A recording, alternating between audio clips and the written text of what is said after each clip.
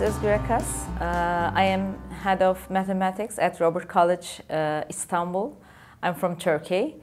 Robert College is an American school, and every year we are taking 200 students only out of 1.3 million students. So my students are kind of talented. As a math teacher, I'm running a project at that school. It's been 5 years now on the project. My students, they're redesigning mathematics and geometry curriculum for blind kids. To do that, they're spending time every Saturday morning at a center for blinds, and they're studying math with blind kids, and sometimes they're teaching how to fold their clothes and how to pour water in a glass.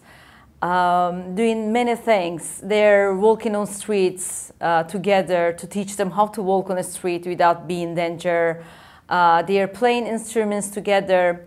All that work to understand that visually impaired kids' perception, how they understand the world, to redesign some mathematical terminologies and curriculum.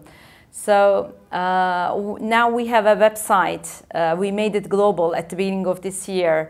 They have designed a website, and they had a Twitter account as well to promote their website. They contact with people all around the world from, for example, Perkins School here in Boston, and Royal Blind Academy from UK, many other schools. And now they have a global impact, and they have many friends from all around the world. They're communicating globally, and they're uploading all their lesson recordings for blind kids to their website. And we have started in March, and starting from March, we have more than 500 visitors from 56 different countries. And I think it's a huge success, and I am proud of my students, and I'm very happy that I am the part of that learning team, designing team.